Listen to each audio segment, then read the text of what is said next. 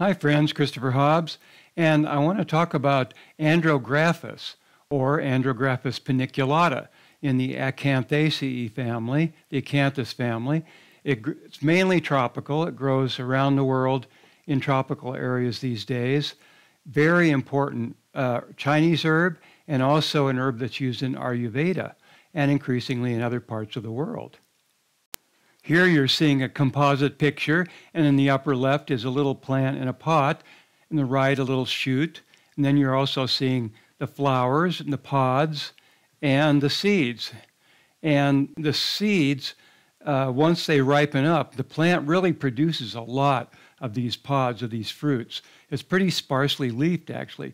The seeds are rather hard to germinate, and not impossible, though. So you can germinate them and grow them, even if they're growing in a cold climate as an annual. They won't take a freeze, definitely, but you can grow them as annuals, as I have a number of times before. Here's a close-up of the flower, rather pretty, but very tiny. And here is some of the dried herb.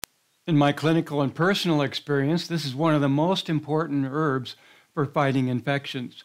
In Chinese medicine, it is known as Xuan Xin Lian, and it is also widely used in Ayurveda. And it's an important herb for Western clinical herbalists today. It really has become very, very popular worldwide, and you can get many different types of supplements. One thing is I recommend not using it in tincture form. I'm going to put a few drops of the extract I made here, and it is so incredibly bitter that you just do not want it in that form. So what I recommend is just using it in tablet form. That is absolutely the best way. It's coated, and you can't taste that bitter taste. It's just outrageous.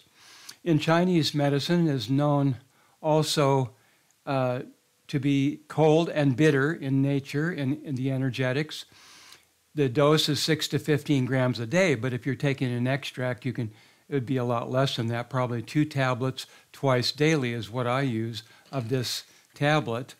And it is, so it clears heat and infections, and it resolves toxicity. So if you have boils or anything like that where there is an infection of the skin or inside the body, that is really one of the go-to herbs.